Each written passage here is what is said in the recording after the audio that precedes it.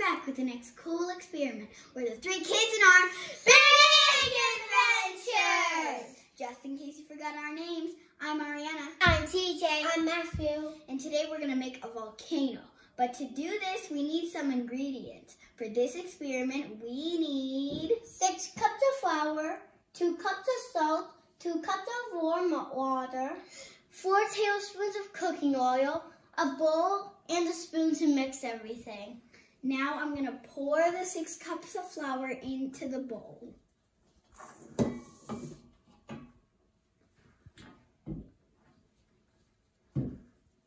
Next, my brother is going to pour 2 cups of salt.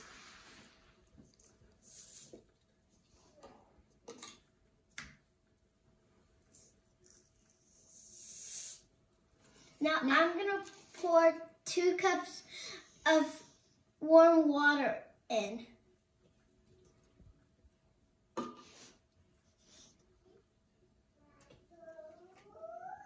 Now I'm going to pour some cooking oil. Now I'm going to mix everything up.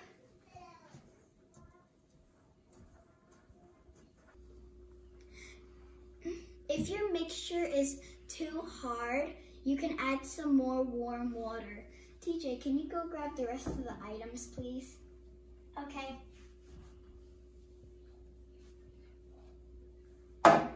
This is a tray so we don't flood our kitchen. And here's an empty cup. Later, we're going to tell you what we put inside.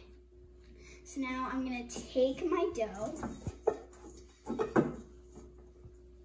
and I'm going to put it around the cup, trying to shape a volcano.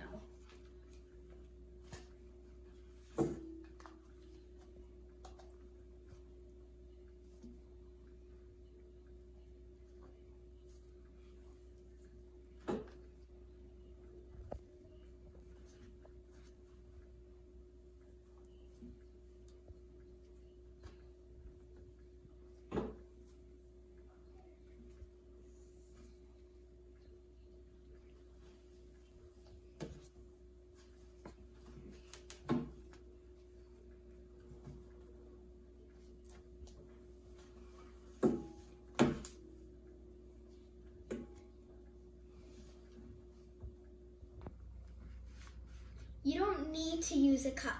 You can also use an empty water bottle to put the dough around.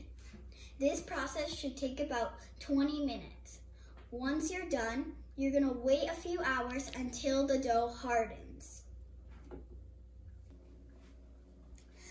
Now we're going to do the inside of the volcano. But we need science goggles. Well, since there's coronavirus, we couldn't buy science goggles, so we're going to use our computer glasses to protect our eyes. But to make the inside of the volcano, we need some ingredients.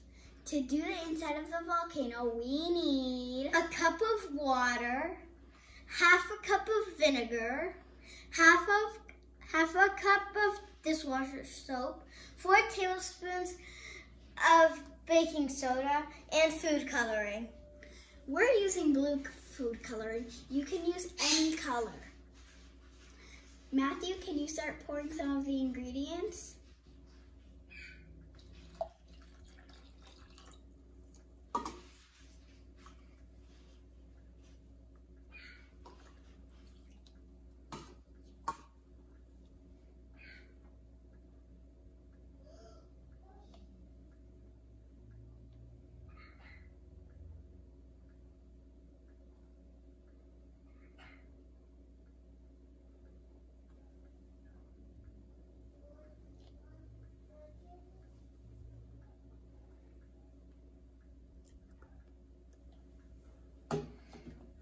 You want to put 15 drops of food coloring.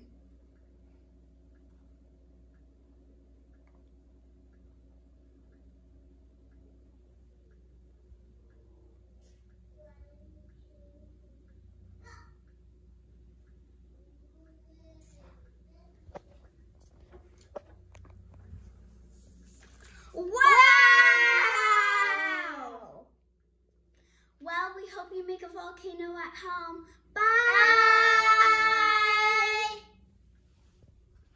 And flooding the whole tray. Looks like a toothpaste if you ask me. What? Put that on. No. It's in blue. Even the outside looks blue. Even